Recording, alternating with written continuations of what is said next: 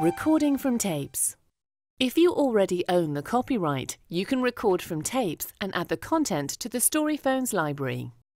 This is a similar process to recording using the remote console. However, you'll need to use a standard audio cable to connect your tape player to the remote console. The type of connector you need will depend on the type of socket on your tape player. At the remote console end, you will need a 3.5mm standard stereo jack. Connect the line output of your tape or other player to the line input of the remote console using the audio cable. If your tape player does not have a line output, you can connect from the headphone socket on the tape to the line input of the remote console. If you are using the headphones output, set the volume on the tape player to a middle level. With a line output, the volume setting doesn't matter. Once connected, select the line input for recording on the remote console by holding down the red button and pressing the yellow skip back button.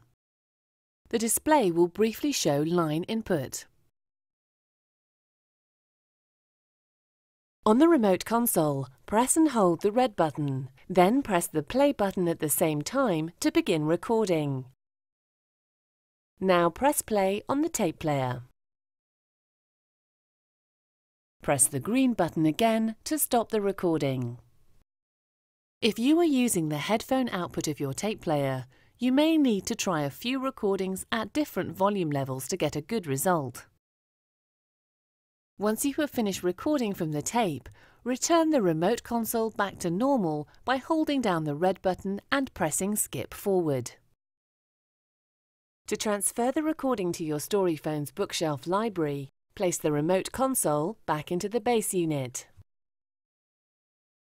A pop-up window will appear.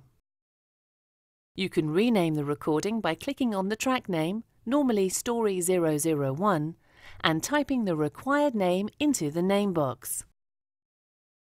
Click the Rename button when you're finished. Make sure that the recording has a tick alongside it, and then click the Add button. The recording will be converted and added to your bookshelf library in the folder that is currently displayed.